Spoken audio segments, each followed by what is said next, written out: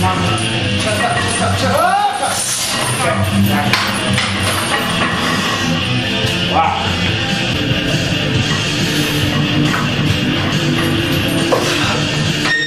Build on there. There you go. Good job.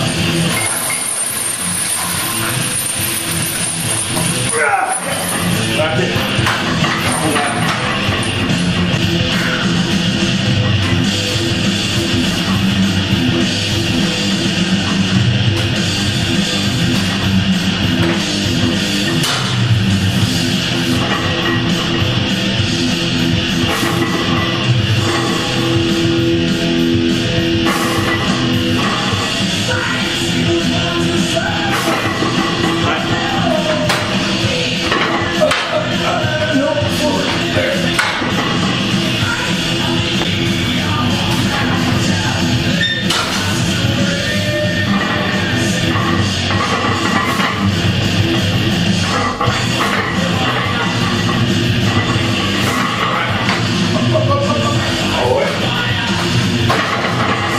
Drop that down a little farther.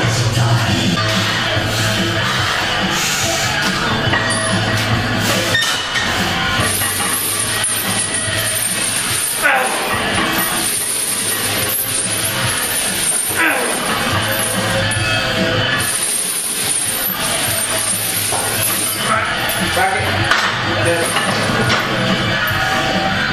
We're getting better at this. Huh? We're getting better at this. Hey, what's up? So today was squat day, as you can see from the video. We did, squats, various, box squats, regular squats, chain squats, just a little bit of variation here and there.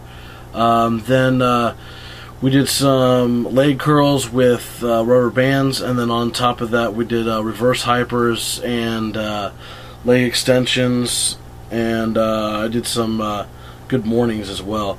Kind of a modified good morning, kind of like half squat, half good morning, but just kind of get the work on the hamstrings, the hips, and the low back all together, all important when you're squatting. So I did some of that, and then pretty much called it a day there. Tomorrow's bench day, so I'm gonna do another video for that tomorrow.